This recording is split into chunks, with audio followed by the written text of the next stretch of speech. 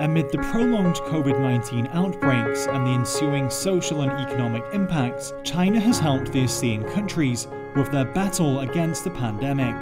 So far, China has provided ASEAN member states with over 300 million doses of COVID-19 vaccines, a great number of emergency medical supplies, and the support of medical teams.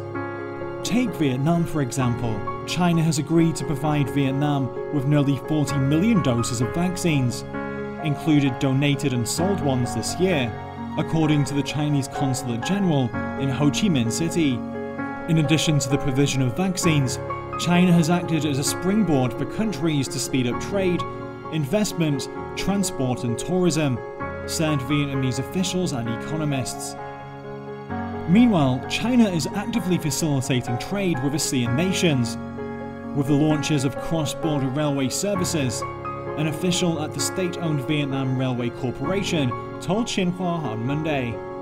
According to China's official data, trade between China and ASEAN skyrocketed by 85 times to $684.6 billion in 2020, from less than $8 billion in 1991, making the two sides each other's largest trading partners.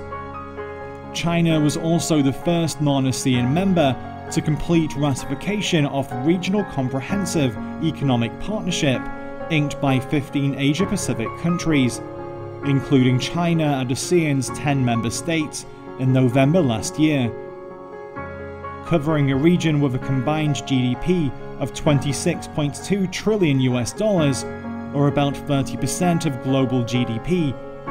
RCEP is the world's largest free trade deal,